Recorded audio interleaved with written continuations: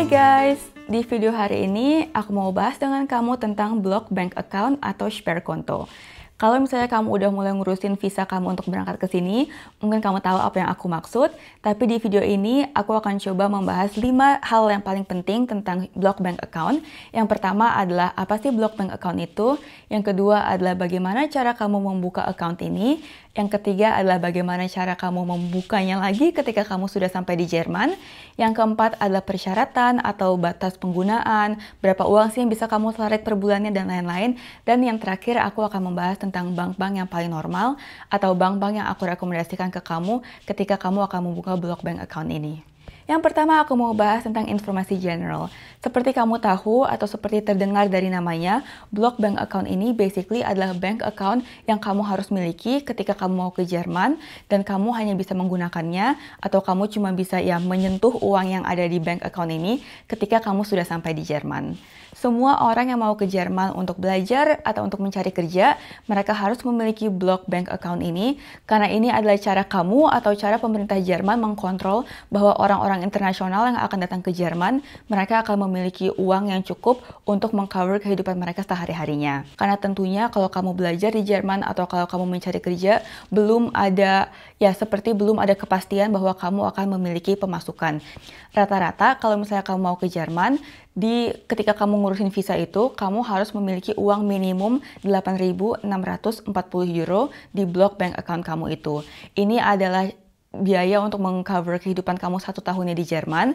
Jadi kalau misalnya kamu bagi uang ini ke 12 bulan, pemerintah Jerman mengharuskan kamu memiliki uang minimum 720 euro per bulannya untuk mengcover kehidupan kamu seperti tempat tinggal, makanan, untuk jalan-jalan, asuransi kesehatan, dan lain-lain. Aku kurang tahu apakah sekarang angkanya masih sama atau enggak, tapi apa yang aku dengar-dengar adalah as of 1 September 2019, orang-orang yang mau membuka blok bank account ini minimum saldonya dinaikin menjadi 10.000.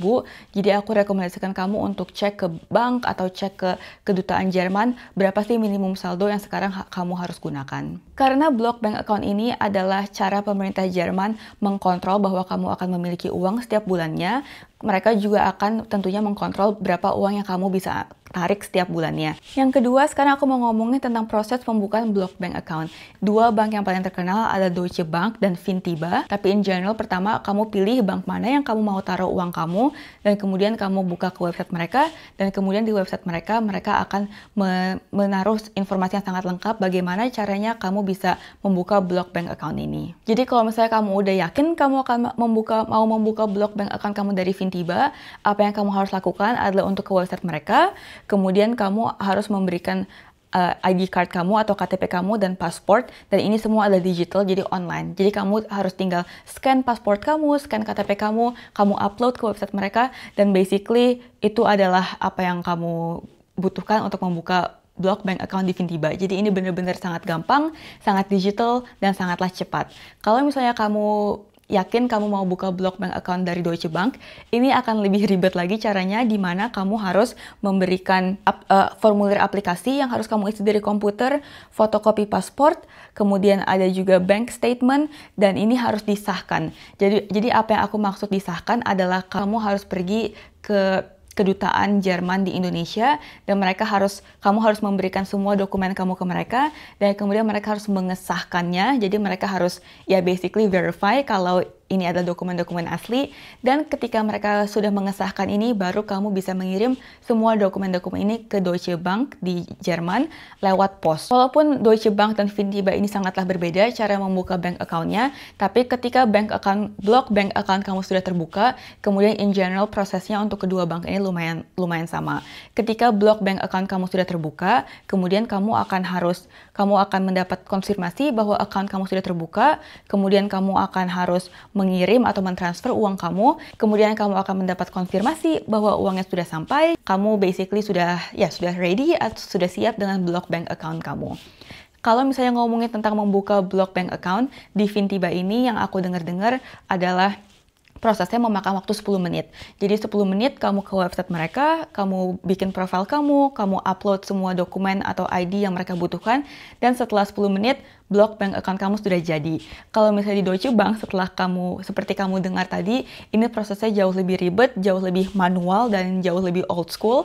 Ini prosesnya akan memakan waktu sekitar 4-5 minggu. Yang ketiga, sekarang aku mau ngomongin tentang proses meng-unblock blok bank account kamu. Seperti aku bilang tadi, blok bank account ini atau uang yang ada di blok bank account ini, kamu tidak bisa menyentuhnya, atau kamu tidak bisa mengambil uang, menarik uang, dan lain-lain sebelum kamu sampai di Jerman. Blok account yang kamu buka di Indonesia ini bukanlah jadi otomatis seperti kayak ATM atau debit atau credit card. Ini benar-benar blok bank account, dimana ini basically adalah satu account untuk kamu taruh uang kamu, dan setiap bulannya ada jumlah tetap yang maksimum yang kamu bisa ambil. Kalau misalnya kamu membuka blok bank account kamu dari Fintiba, apa yang kamu harus lakukan adalah ketika kamu sampai di Jerman, kamu harus membuka normal bank account, dan apa yang kamu harus lakukan adalah kamu harus bilang ke Fintiba, jadi kamu telepon mereka, atau kamu email mereka, atau kamu lewat profil kamu di website mereka, kamu bilang bahwa setiap bulannya kamu mau uang sebanyak 720 euro ditransfer dari bank Fintiba ke bank normal kamu itu. Jadi ini emang mungkin agak membingungkan. Sampai Jerman, kamu tetap harus membuka normal bank account, dan uang yang ada di bank Fintiba kamu itu harus kamu transfer ke bank account kamu setiap bulannya. Kalau misalnya kamu membuka blok bank account kamu lewat Deutsche Bank, kamu sampai di Jerman, dan kemudian kamu tinggal datang ke salah satu cabang di Deutsche Bank, dan kemudian kamu bilang ke mereka, kamu mau unblock blok bank account kamu itu. Dan mereka akan basically mengubah blok bank account kamu seperti menjadi account debit normal. Batas untuk murid-murid itu dimana, seperti aku bilang, aku cuma bisa menggunakan uang 720 euro sebulannya, tapi karena ini juga berbentuk seperti jadi kayak debit card, aku bisa bilang mereka kalau misalnya aku butuh uang lebih banyak. Yang keempat, sekarang aku mau bahas tentang jumlah dan pemakaian. Seperti aku bilang dulu, 6 tahun sebelum aku berangkat, aku harus menaruh uang minimum 8.640 euro, dan dimana aku bisa menggunakan 720 euro sebulannya. Seperti aku bilang tadi juga, aku dengar-dengar mungkin angkanya akan sudah naik sekarang, dan sepertinya as of 1st of September, mereka akan mengganti minimum saldonya menjadi 10.000 euro. Kalau misalnya kamu bulan Januari kamu cuma menggunakan 500 euro, ini berarti sisa 220 euro itu kamu bisa transfer ke bulan depannya, dimana jadi bulan depannya kamu bisa menarik uang lebih tinggi. Jadi ini tentunya akan tergantung dengan pemakaian kamu.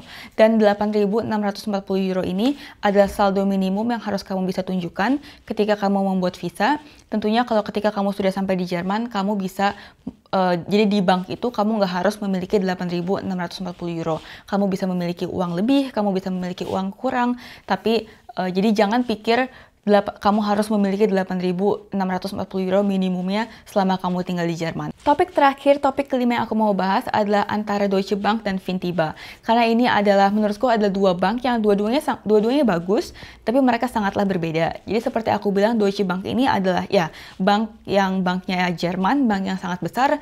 Mereka sudah lama di Jerman, mereka sudah established. Sedangkan Fintiba adalah seperti newcomer, mereka sangatlah digital, mereka sangatlah modern. Deutsche Bank mungkin lebih kayak old school, dimana semuanya kamu harus kirim berkas-berkas kayak lewat pos langsung, sedangkan Fintiba semuanya lebih digital. Seperti aku bilang, sebenarnya Fintiba ini bukanlah, mereka nggak ada kartu ATM, mereka nggak ada bank physical bank, jadi ini benar-benar adalah digital bank, dimana ujung-ujungnya ketika kamu sudah sampai ke Jerman, kamu juga harus membuka satu lagi bank account baru, dan kamu harus mentransfer uang yang ada di Fintiba kamu itu untuk ke normal bank kamu. Sedangkan di Deutsche Bank, ketika kamu datang, kamu bisa nge-unblock langsung lewat mereka, dan mereka langsung ngurusin semuanya. Dan yang terakhir adalah biaya. Untuk Deutsche Bank, blok bank account di Deutsche Bank ini gratis, kamu nggak harus bayar apa-apa. Sedangkan kalau di Fintiba, kamu harus membayar kalau nggak salah sekitar 4,9 euro per bulannya. Kalau menurutku itu ini tergantung kamu. Kalau kamu banyak waktu, bukalah Deutsche Bank. Tapi kalau kamu benar-benar mepet dan terpaksa kamu harus menyelesaikan semua ini dalam waktu yang sangat pendek, bukalah Fintiba. Oke guys, jadi itu video aku hari ini, dimana aku mau berbagi informasi dengan kalian tentang Sperrkonto atau blok bank account. Aku harap video ini membantu untuk kalian. Aku akan taruh link-link yang akan membantu untuk kalian di bawah video aku ini. As always, jangan lupa like dan subscribe, dan aku akan ketemu kalian di video aku selanjutnya. Bye!